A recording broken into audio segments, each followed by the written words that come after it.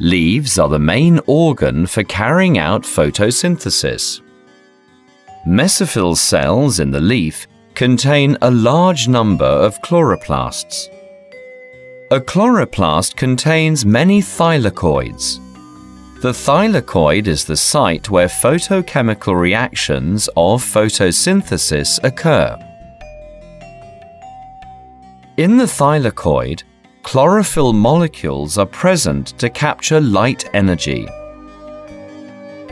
After capturing light energy, some electrons of the chlorophyll molecule are raised to a higher energy level and are emitted from the molecule.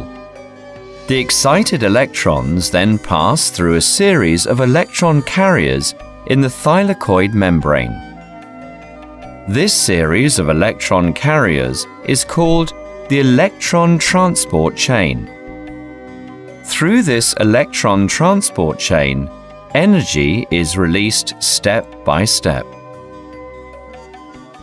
Some of the energy released is used to combine ADP with a phosphate to form ATP.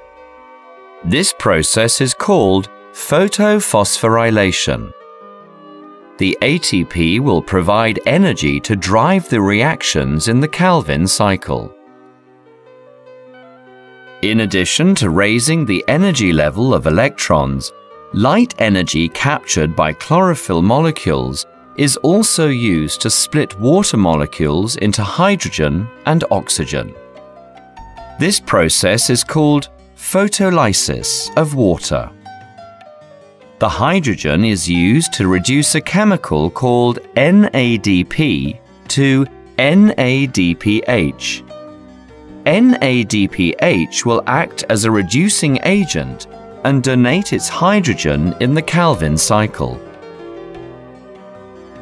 On the other hand, oxygen will be released as a byproduct to the atmosphere. As the above processes require light, the photochemical reactions are also called the light reactions.